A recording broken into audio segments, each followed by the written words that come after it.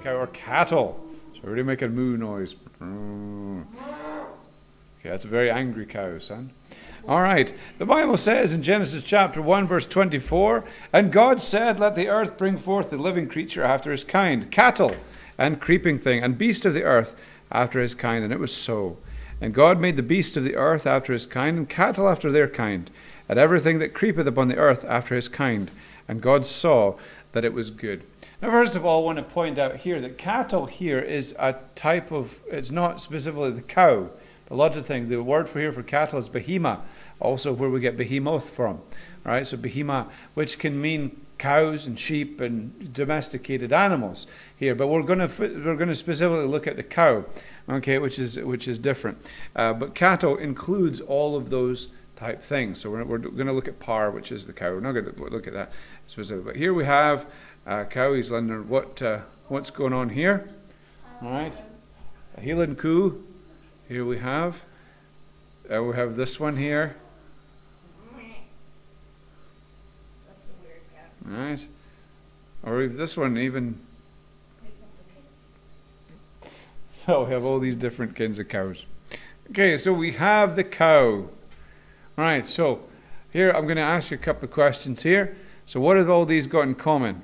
We've got Friesian, the Jersey, we've got Hereford, and we've got Hovis. They give milk. No, they're all different kinds of breeds.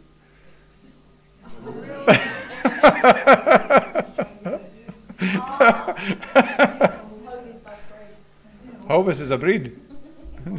Same with Warburtons. Right? That's an old joke, but I just had to throw it in there. So I like the picture. All right. So let's look at the cow. All right. So we got adult males are called what?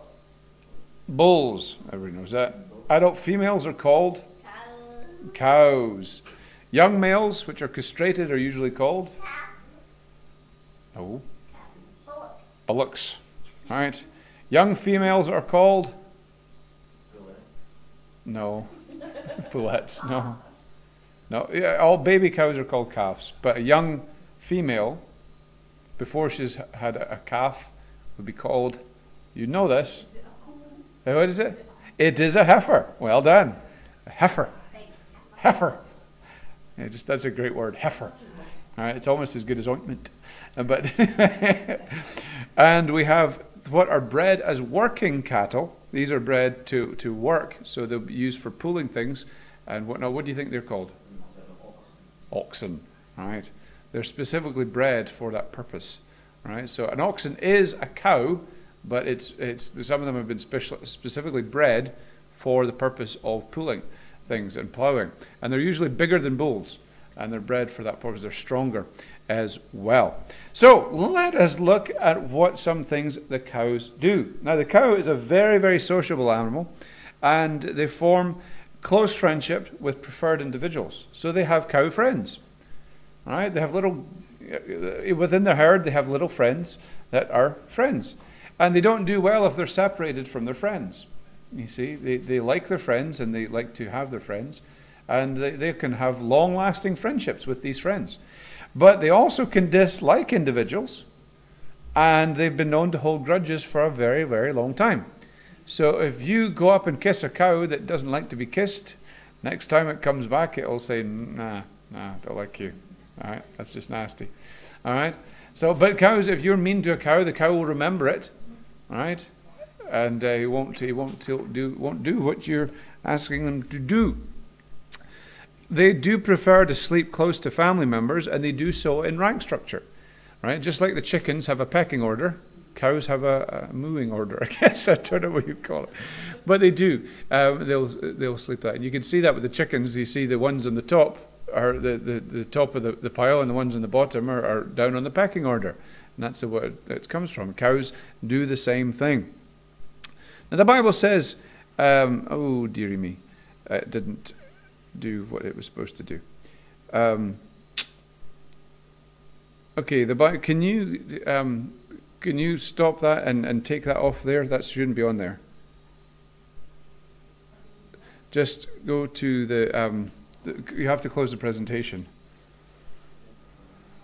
Yeah, and then do that slide, and then just click on it and do an animation or something like that. Just click on animations next to slideshow at the top, and then oh no, it's supposed to. Why did that not do that? That's weird. Okay, try it again. Try from current slide. It should have done.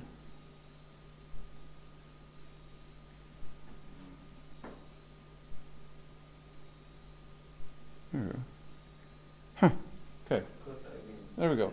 Right. I like to sleep close in front. The Bible says, the ox knoweth his owner, and the ass the master's crib. But Israel doth not know my people, nor doth consider. So the Bible says the ox knoweth his owner.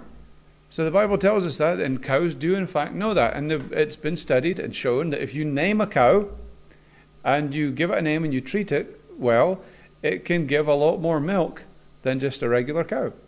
And cows do know their numbers. If you can call a cow, you can teach a cow a number and teach it its name, and it will come. I know this because we've seen it done. You know, on the farm there in Gia, they teach the cows their numbers, and the cow recognizes number. And say number 12, and 12 will come forward, and number 6 will come forward. It's quite. The cows are very, very, very smart things. Now the females are very devoted mothers, and they can even be found to walk miles trying to find their calves. They'll walk because they want to, you know, when you take the calf away from its mother, you can hear them all night. And they will walk for miles to try and find the calf. So much so that, like I said, they can walk for miles and miles and miles to find their calf. Now cows are very curious, and they will investigate absolutely anything. That's why when you walk through a field, the cows will just stand and look at you, but as soon as your back is turned, they're like right there. It's really funny, but as soon as you turn back around, it's like playing a game. You turn back around, you know. I always think it's funny. I always laugh at the tourists when they go through the cows, and the cows start coming towards them, because they want to know who you are and what you're doing. You're in my field. Why are you in my field? Get out of my field. You know? And it's really funny. I always find it funny when they do that. And then there'll be one that gets really bold and start running towards you, and you go, and he goes, and turns around and jumps around. I love cows. They're so much fun. Did you know that cattle actually almost have 360 degrees of vision? All right, it's not quite that, but they can see almost all the way around. They have a blind spot in the front and a blind spot in the back. So you can't really sneak up on a cow unless you're directly behind it or directly in front of it. But no, but you know, if you like snuck down and then popped up in front of the cow, he might not be able to see you. All right, you'll be like, so yeah, pretty much. So. And a cow can hear sounds. I don't know how they found this, but they maybe asked a cow, said, "Can you hear me now? Can you hear me now? Can you hear me now? Can you hear me now?" I don't know. But a cow can hear sounds from 5 miles away, supposedly. I've never asked a cow, and I've never shouted on a cow. But maybe they can. But so I'm told. And they can hear lower and higher frequencies than humans. So they can hear far beyond our capabilities of sound. So you can call them. And the cows are so intelligent. I know that my great uncle would send the dog to get the cows, and the dog would go, and the dog would bark, and the cows would come down.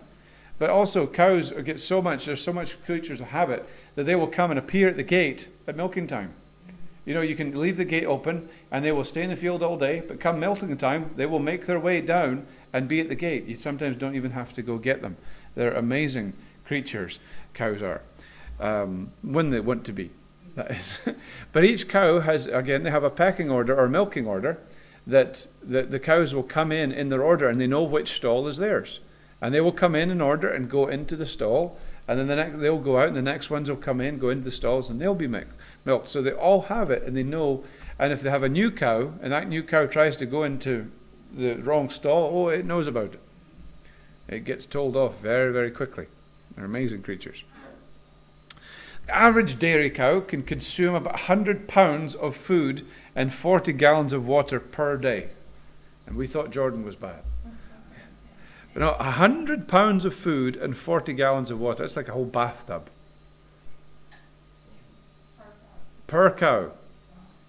And she will produce around 4.5 gallons of milk per day. All right, she. Did you really ask why she? Okay, so she, the female cows, not the bull. What about the other one? Yeah, nice one. All right. She will produce around 4.5 gallons of milk per day. It's about 25 some litres. Now, if you do the math, the farmer gets about 10p per litre. Right, so about 25 litres a day, 10p a litre, about £2.50 per cow, per milk. It's hardly worth it. It's really not. Right? If you're grass-fed, obviously the grass is free and it can grow, but then you've got all the feed, everything else. It is pretty ridiculous when you think about what the farmers get for the milk compared to what you pay for it in the shop. So anyway, that's my little soapbox thing. So she will produce 4.5 gallons of milk per day and between 10 to 45 gallons of saliva, because cows have a lot of saliva. All right, it is pretty nasty. And also up to 400 litres of gas. Very gassy cows are, right? Yeah, that's right. Try to blame the cows, and they would produce basically methane. So sometimes what they've done is they've tried to, capture cow farts and process it into methane. Basically, yeah. But they do. There are some places that have got the cows inside, and they capture the gas, and they refine it, and they burn it. They cook the food on it. So, but hey, it's a natural source of methane. So you're cooking. People say you're cooking with gas. Cooking with cow fart. I wonder if you could light. No, let's not.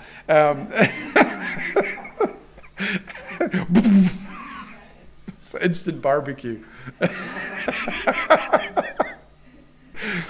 Alrighty. The average cow will spend, now a lot of people differ on this one, but I guess it depends on the cow and depends where it's at. A lot of averaging out, the cows spend about 8 hours eating, about 8 hours chewing the cud, and about 8 hours sleeping. Some say some cows 4 to 8 hours. It just depends who you ask. All right. So this is what they do throughout the day. It's the average, and so some more, some less, but in this kind of way. So the way we'll lay around for hours just chewing the cud. But I'm not going to get into the whole process of the ruminants and stuff tonight. I think it's a bit beyond what we're actually doing. But it is a marvelous thing how they can process their food, and maybe we will look at that at some time, but not tonight. So they have no upper front teeth. Right? Their teeth are all the back here, but they've got bottom front teeth, but they've got no upper front teeth. And they, I've been bitten by a cow, and I was quite glad they didn't have any upper front teeth. But anyway, so lost that nail right there.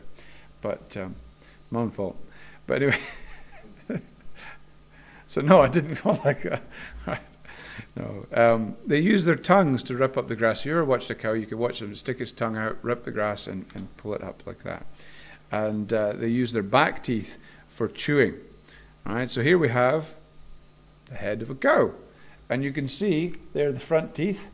All right, there's the front teeth, and no front teeth. It's just a hard palate there. And then here is the back teeth that they use for chewing. And when they regurgitate, they chew everything up and re-swallow it again. All right. So you can imagine how that fits into a cow's head. Right, pretty cool. So the cow, little cow here, right? A cow will produce her first calf when she's around 2 years old. And the calves are fed milk until they're about 8 to 9 weeks old. And the milk, they need to have the milk because it contains antibodies that protect the new calf, right? And so the new calves must be fed on milk to produce that. A lot of commercial farmers don't. They have substitute milk, but the best thing is to let it have its mother's milk, or especially the cow's milk for those 8 to 9 weeks. And about 2 months before the cow actually gives birth, she will go dry. In other words, she stops producing milk. And this is to enable the calf to grow.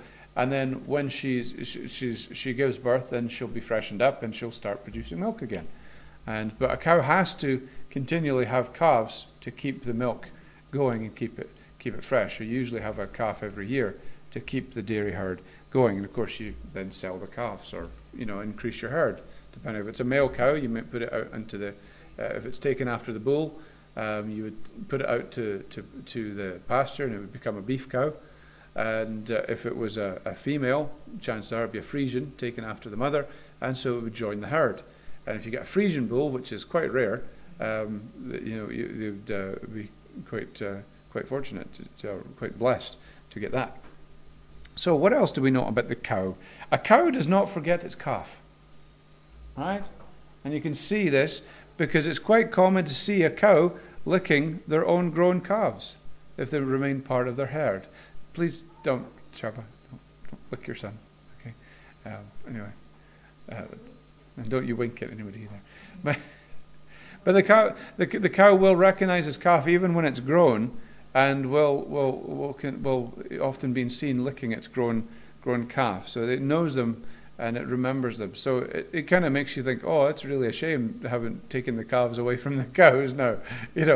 Kind of sick and twisted, because you wonder if that cow is thinking, oh, well, I wonder where they went to, But anyway, so.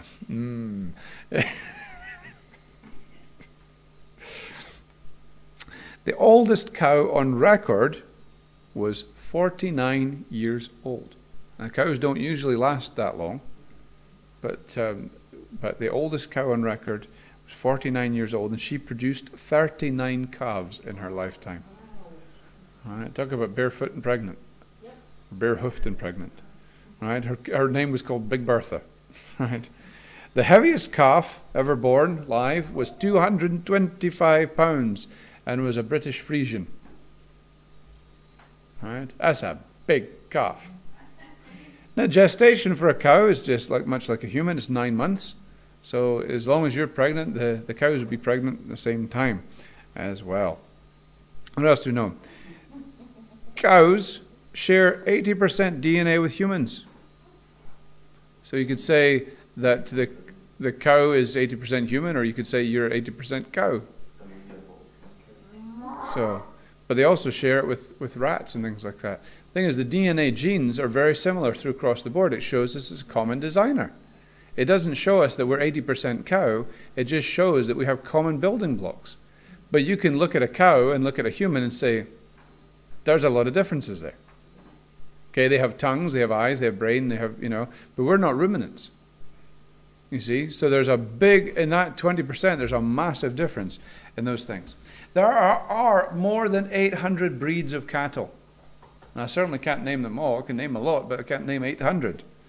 Could make some up, but... Did you know a cow can walk upstairs, but it can't walk downstairs? Right? Its legs don't bend that way to be able to let it walk downstairs. But it can walk up, but it can't walk down. That's why it needs a ramp to walk down. Now, let's look at some famous cows. No, it's not going to go bad. There are no politicians will be named during this lesson. Okay? This is called the high cow. Oh.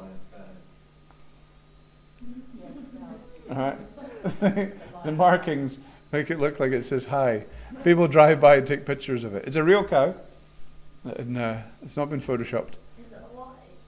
Well, in that picture it is. Or they might have stuffed it by now, I mean, maybe the farmer's got a rug that it says hi instead of welcome. It says hi. Right, and we got the Turraku. All right, if you're from Scotland, you should have heard of the Turraku. Or you could Google that one. You've seen the Turraku. It's a statue. All right, it's in Turraku, way up north. Basically, the government imposed a whole thing on national insurance contributions and made them, mandatory. And the farmers up there said they refused to pay them because they weren't using the health service because they couldn't get days off to be sick. When they were sick, they just had to continue working. So they refused to pay it. And so this one man was basically sued, and he was told to pay the fine and pay the excess.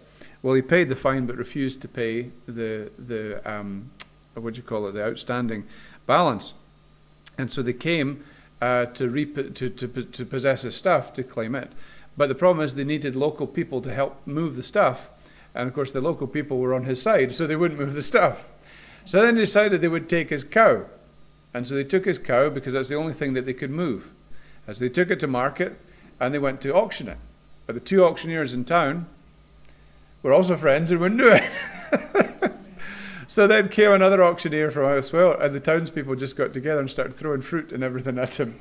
So they ended up taking him to Aberdeen to be auctioned, who then another farmer bought him, and then the townsfolk were then raised the money and bought the cow back, bought the Taraku back.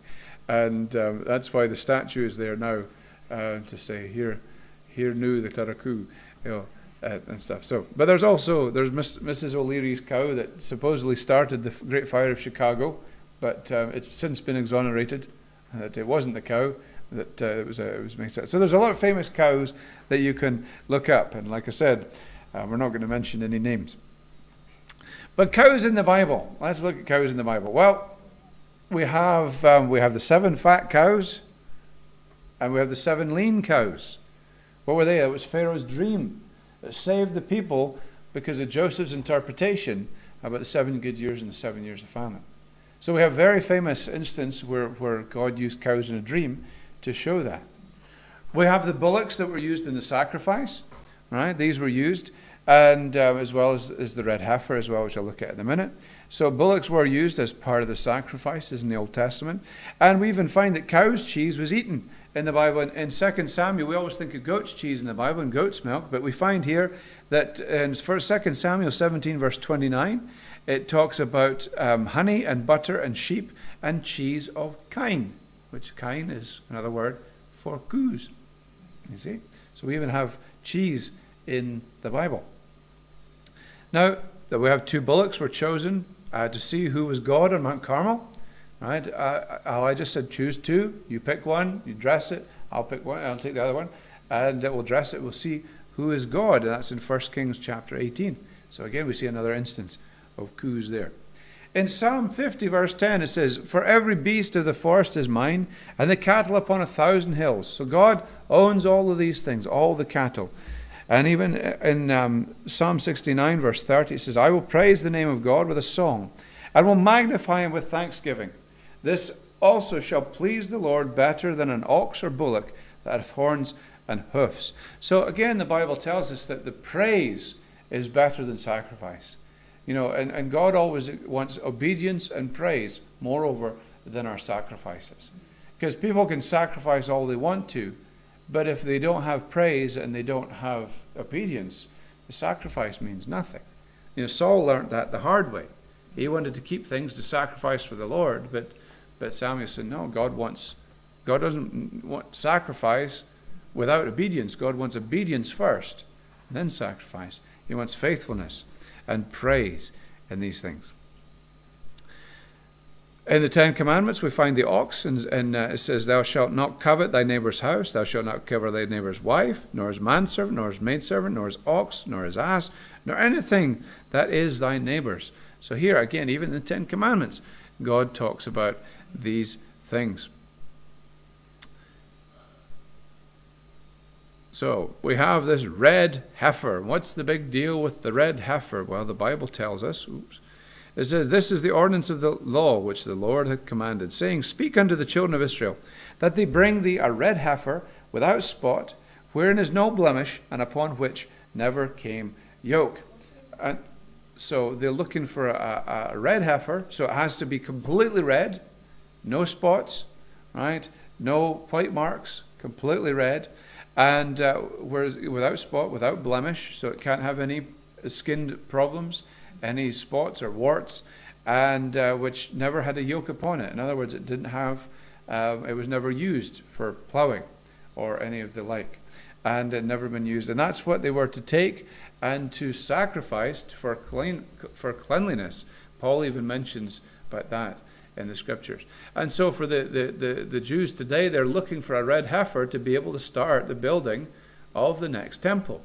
But they thought they had found one, but when it was examined, it was not to be so.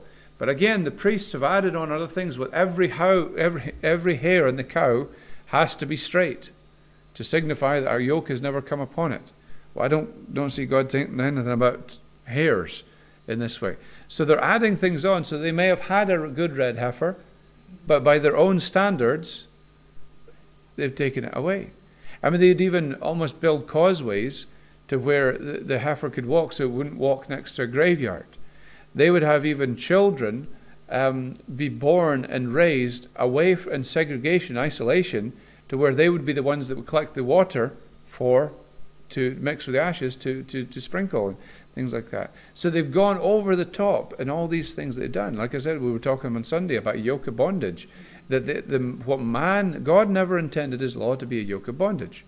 And it never is a yoke of bondage. But when man adds to it, man wants to add all these rules and regulations to what God has said. And then we miss the point of what God was trying to tell us.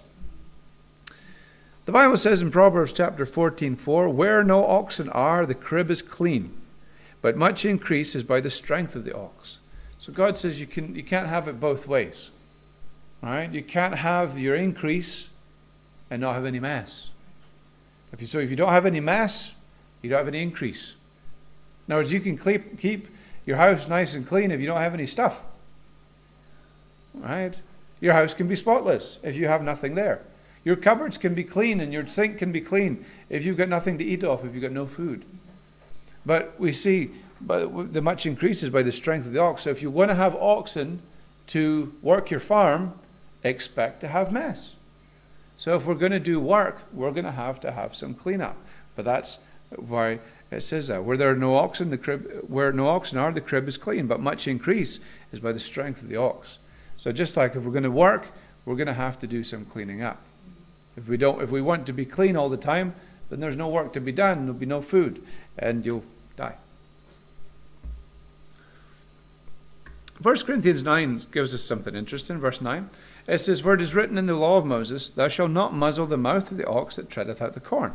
Doth God take care for oxen?